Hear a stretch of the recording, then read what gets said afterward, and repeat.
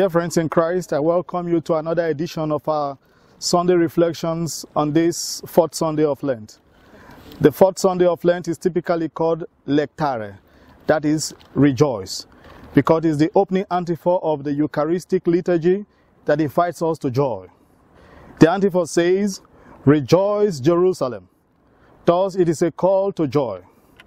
But what is the reason for this joy, dear friends?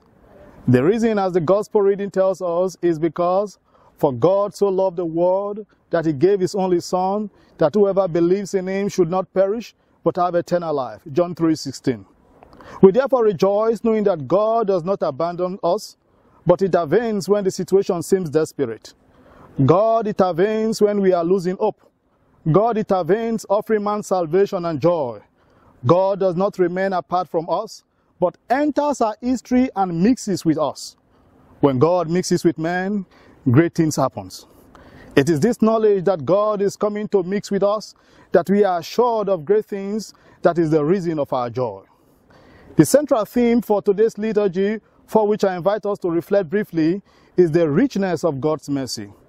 God is rich in mercy, diverse in misericordia. Lent is a period to reflect on the richness of God's mercy and take advantage of his mercy, which Scripture, even in the second reading of today, tells us that God's mercy is so abundant and his love for us is so great that he brought us to life while we were still spiritually dead in disobedience. Ephesians chapter 2 verse 4. The book of Lamentations chapter 3, 22 to 23 tells us that the steadfast love of God never ceases and his mercies never come to an end. They are new every morning, and great is the faithfulness of God. As St. Peter tells us, to think and reflect on God's patience and his mercy as an opportunity for us to be saved. The character of God is mercy. God is always desirous of saving his people. That is the reason for him coming into the world. God entered into the world to scatter the darkness of sin and to bring men into the reign of eternal light. St. John in the gospel reading of today decries the sad paradox of God and his people. He says that the light came into the world, but people preferred darkness to light. God always comes through for his people time and again, bringing a beacon of light and hope. But people keep preferring darkness to light. This is the sad history of man. In the first reading of today from the book of 2 Chronicles chapter 36, 14 to 23, we read a similar story of how God does not give up on his people, despite man's failure to choose him. The passage tells us of how the heads of the priesthood and the people added infidelity to infidelity, copying all the shameful practices of the nations and defiling the temple that the Lord had consecrated for himself in Jerusalem.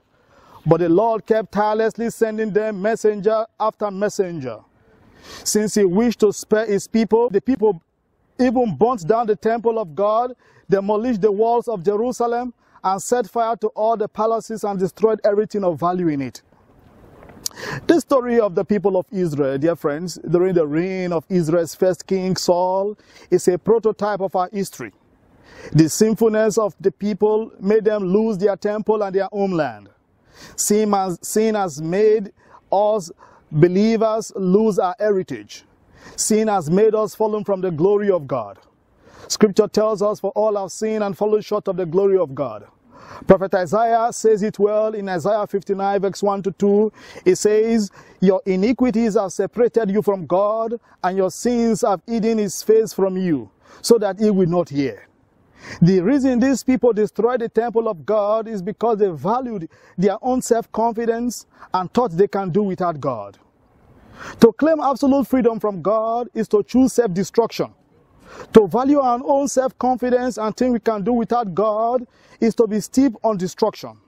Through biblical history, each time man chooses self-confidence, he always brings destruction unto himself.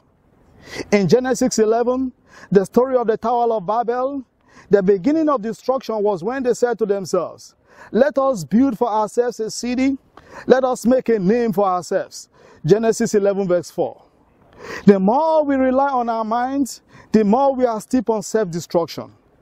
Sin begins when we reject God and choose rather the world and ourselves. But the word of Scripture tells us, cut off from Him, we can do nothing. John 15 verse 5. There are many times we have cut off from God, and that is why we could do nothing. When we cut off from God, we will only be moving in circles and groping in darkness. Sometimes when we find darkness, it is the clearest evidence that God is far. And we must go in search of God. God came into the world, but the world prefers darkness. Darkness, in this sense, is the absence of God. It is metaphoric of a state of dryness and struggle, a state of sin. We choose darkness each time we trust God less and trust in our strength. We choose darkness each time we abandon the confessional. We choose darkness when we abandon our daily discipline of prayer. We choose darkness when we trust our abilities than the grace and mercy of God. We choose darkness when we compromise the truth, tell half-truth, and convolute the truth. We choose darkness when we sometimes choose leaders who are incompetent over those who are competent and sacrificial. Many times, we choose darkness over light. Friends, God's grace is sufficient for us. Let us choose God. We will find light in our world again. Friends, let us walk anew in the light of God. God does not abandon us, and that is the reason for our joy. The first reading ends that God sent Cyrus, king of Persia, to rebuild the temple and the people. And that is the richness of God's mercy. God never gives up on His people. God has not given up on us. This Lent, God has opened again the windows of His mercy to us so that we can be saved. Let us choose God and live by the truth. St. John says in the ending of the gospel reading of today that the man who lives by the truth comes into the light. Let us pray.